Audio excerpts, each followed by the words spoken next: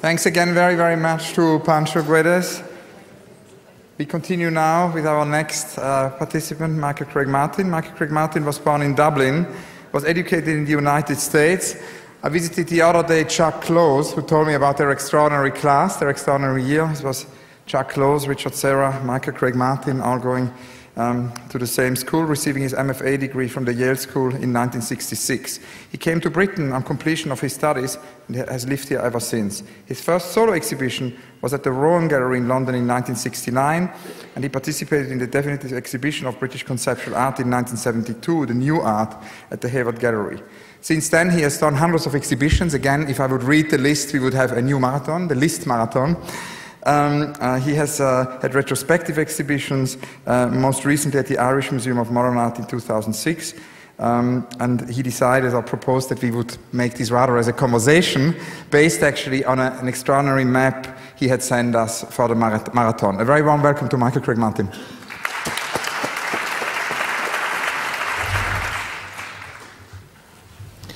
Thank you, Hans Ulrich. I noticed that you're the one who's sitting here and nobody's introduced you.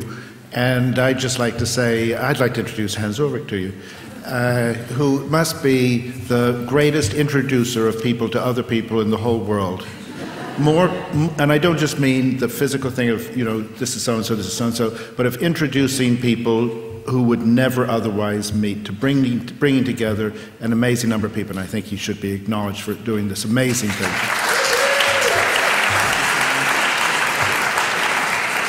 Now, to begin with the beginning, Michael, I wanted to ask you, it was extraordinary when we started this process and started a little bit like John Brockman. That's somehow what he does with Edge in the science world.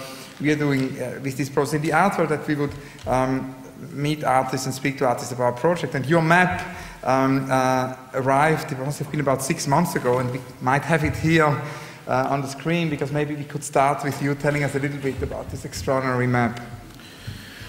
Well, when Hans Ulrich asked me about, spoke to me about maps, and he said something about making maps, and I didn't know what to do, and I thought about it, and then I was thinking, well, about what maps meant and about the maps of the world, and I was thinking that the most important thing that was happening in the world was that all the centers of power were shifting. Everything was in exchange, and all the things that were familiar were starting to become unfamiliar, and that maybe we needed to think about the world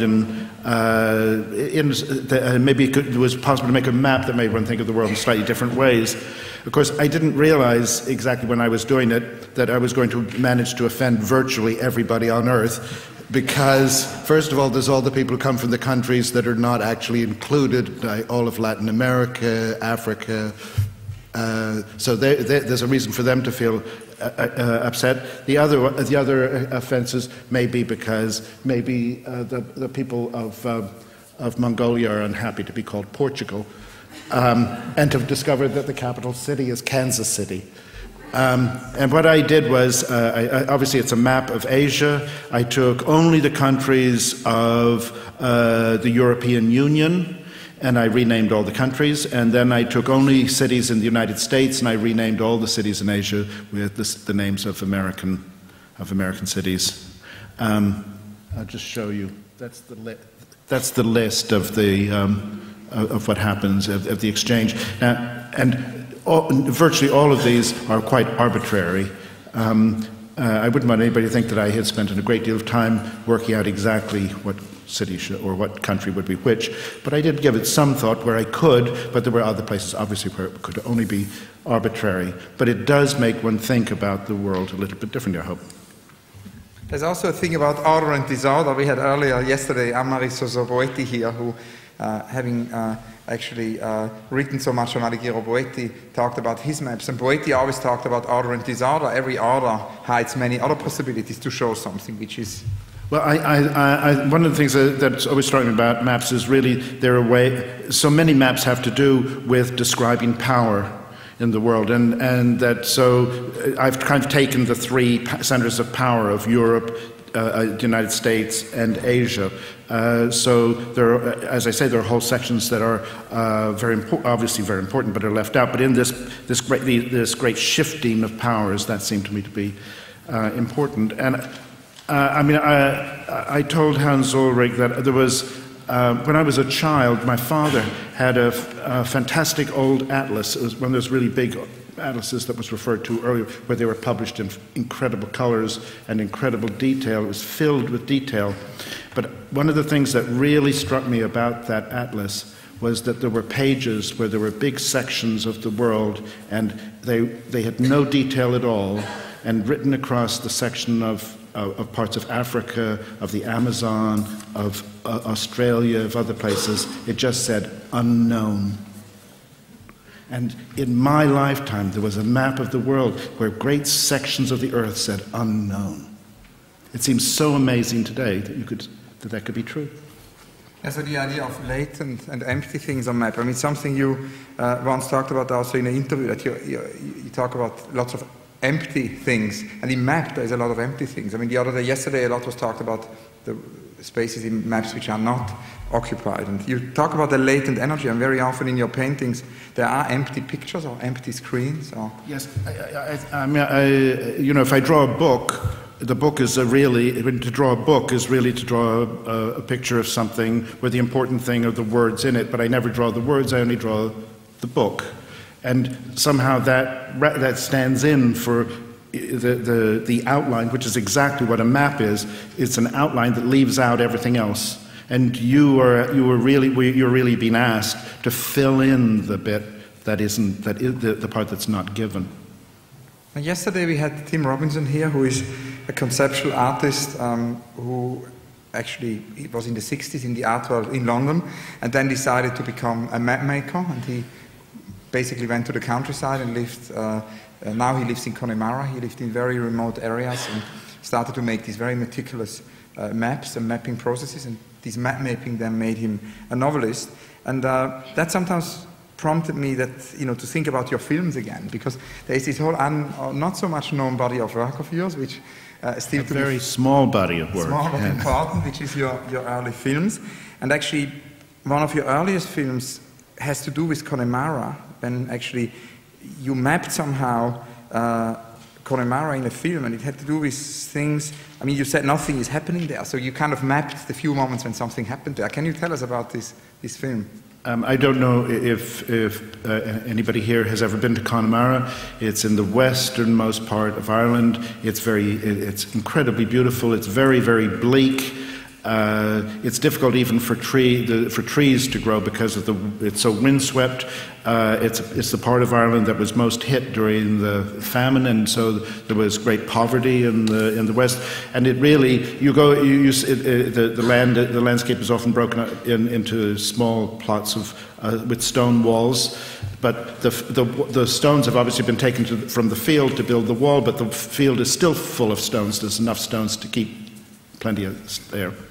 And when I went there, which was in the very early 60s, it was an area that had died. 90% of its population had left, and it was just on the verge of being revived. Of course, now it's full of tourists and everything. It's not nearly as nice as it was when I was there. It was truly like being on the edge of the world. And I thought the reason I liked it, I thought it was the most wonderful place because in a dramatic sense, there was nothing dramatic. There was nothing moved. There was nothing there. There was nothing wonderful. It wasn't romantic. It wasn't a romantic landscape. It wasn't a heroic landscape. It was very, very quiet. And so the tiniest thing, a bird flying, a little blade of grass, that seemed really interesting. And that's what intrigued me. And there is another film, and I thought in the context here of the Royal Geographic Society, we should talk about your legendary Lost Machu Picchu film, because this was a real expedition, because at this time not so many people went to Machu Picchu. It was somehow not yet touristic, and you made this big journey and made a film, but the film is lost. Yes, unfortunately the film was lost. It's out there somewhere. If anybody finds it, could you call me? And it was at a time when very few people went there, and it was whereas the Irish film was, it was interesting because it was also a place, a different kind of end of the earth, and where there are stone walls, and there's a kind of there's an absence of a civilization, there's a kind of remnant of people who were there. And then that's this kind of lost society. So that's the two only films. Are there other unrealized films? Maybe. To talk more about maps, because there are many other layers where maps play a role in your work, and when I looked at your book, the retrospective book, and also the Dublin exhibition, one could obviously also think the way you bring in a lot of objects into your work is a form of a mapping of very quotidian things. And you once said that you were from very early on drawn to simple objects, because you're interested, if you take a pile of wood and you assemble it in a certain way, it becomes a table. And if you assemble it the same pile of wood in a different way, it becomes a chair. So I was very curious if you could talk a little bit about this mapping of quotidian objects. Yet it's not a very big number. It's a certain number of objects which you combine in many different ways.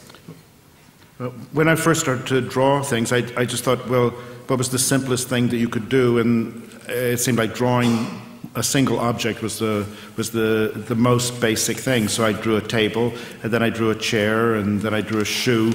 And as I started to draw, in the beginning, I thought, well, I could do this for the rest of my life. There would just be thousands and thousands. If I just keep doing this, I just do one at a time. I'll never have to think again. I'll just be able to do drawings every day.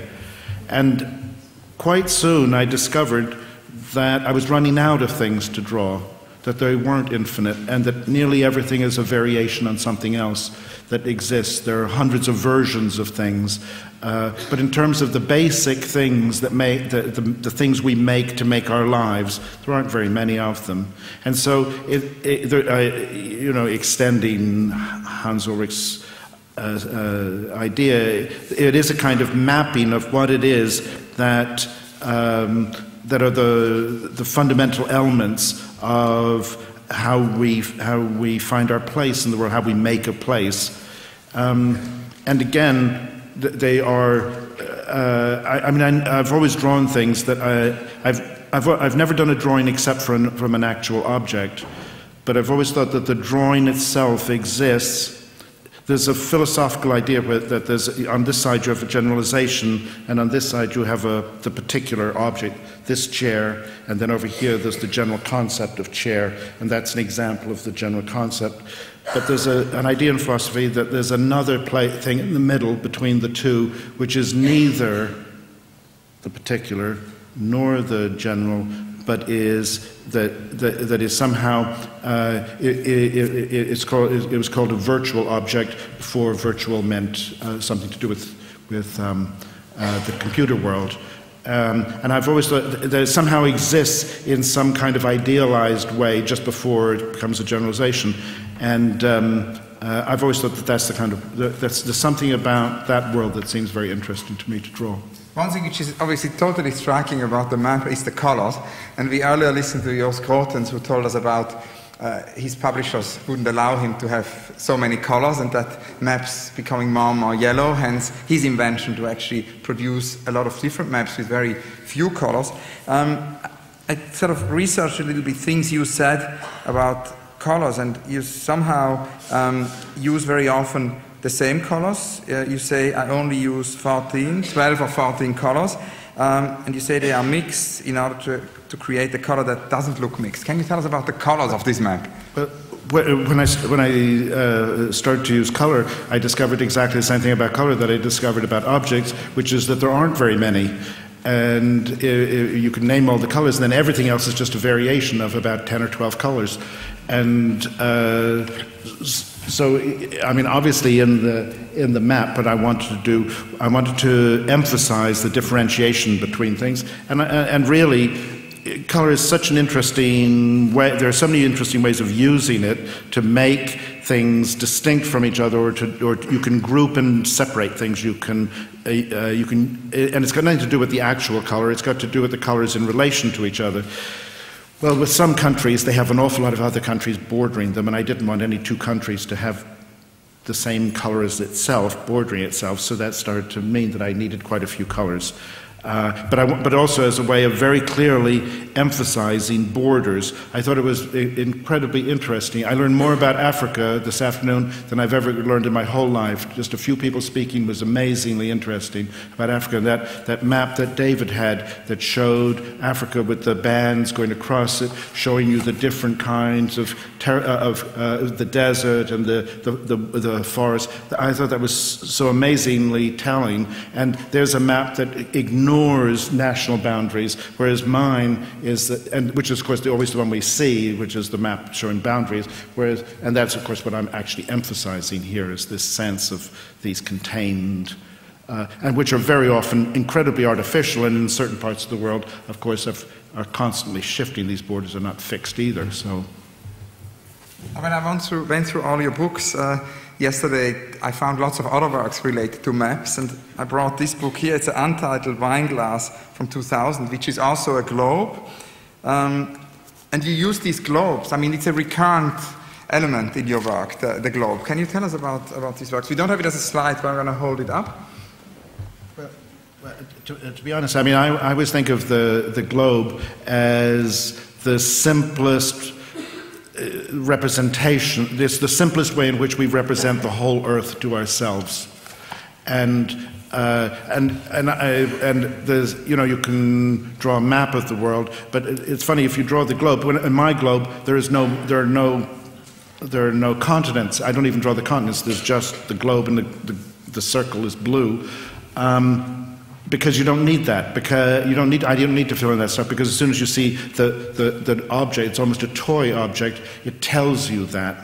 And one of the things that I was thinking about maps and about the world, there's the most, and something I was trying to get at here is that the way that the world we suddenly have to see the world as spaceship Earth, like Buckminster Fuller said, and he said it in 1963, and people found it very hard to understand what he meant when he first said that. And it really wasn't until there was the most fantastic picture, a photograph, one of the great photographs ever taken, is that one of the Earth from the moon. And the first time you get back far enough, you can look back and you discover that it's this beautiful blue thing out there. And it's obviously the most amazing thing in the universe. And you suddenly understand that we're all on this spaceship, and it's going through the Earth. And one of the things he says is it's so small and it's so cleverly designed that people were on it for thousands of years, and it's only recently we realized we were on a spaceship at all. And it's such a great idea of us being on this spaceship, and how all the things of the Earth, all our resources are so limited. If you're trying to supply oxygen for somebody going up in a satellite, you know you have to be very careful about supplying the right amount. You have to use it carefully. All of these things we're very careful about controlling, and of course that's now what we have understood we have to do here with the whole spaceship. Has to be run like that. It's fascinating because that was actually the same idea of the spaceship of Buckminster Fuller was picked up by philosopher Peter Sloterdijk in his keynote speech at the World Climate Conference in Copenhagen a few months ago. Now, I know we're running out of time, but I've got a couple of very urgent questions, maybe two very urgent last questions. One is maybe a sort of a different kind of map. I saw an exhibition in Berlin a couple of months ago, which was an exhibition of works actually of many artists you've taught. It was a group show, and an incredibly impressive group show, all very well-known artists who were your students at Goldsmith. So that was a kind of a mapping of your pupils. So I was wondering if you can tell us a little bit about your teaching and kind of that sort of map. Well, I suppose one of the things that when I was a student, I can remember we used to have conversations about, the way students do, about what's important in the world and what's important to us and what's going to be important in the future. And, was it going to be fame? Would we be famous? Or, nobody really thought about making some money in those days, but we did think, could have a very nice life. And then we decided that influence was really the greatest achievement, and if you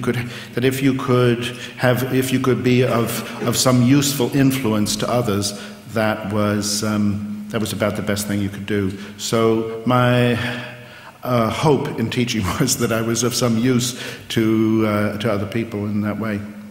Now, a last question. In maps, topographic refers to the visual description of the terrain, whereas topological is more concerned with relational information. And one can imagine that in the age of exploration, maps were kind of primarily concerned with topography. I mean, many of the maps, of the old maps one would have here in the Royal Geographic Society, as the face of the Earth has become more familiar with satellites and Google Earth and so on, could one then maybe assume that cartographers are now more in a topological field? From that point of view, also, I was curious to know more. You said before when we had coffee that the kind of end purpose is maybe not so obvious anymore, that somehow a map is not necessarily anymore from A to B. Well, I think in the past, in most things, certainly, I mean, it's an essential aspect, an idea in modernism, that somehow we're moving towards something. We have an aim, we have a purpose, we have someplace we're trying to get to. And one of the things about the way we have to live now is you live a life without knowing. You start a career as an artist, you start a life, and you have really very, very little idea where this is going to lead. And I mean, it always strikes me as so amazing. You know, even on my phone, there's that fantastic thing you can do with Google Earth, where you can choose the manner of the map. You can see it as a satellite picture. You can see it as a topographical map. There are so many, and all of these things are so instantly at our fingertips, and it just changes your whole relationship with how you understand the world. You know, that amazing thing of zooming in on your own house. I'm sure we've all done that. Zooming in on your own house. Many, many thanks, Michael Craig-Martin. Thank you so much. Thank you. Wonderful. Thank you very much.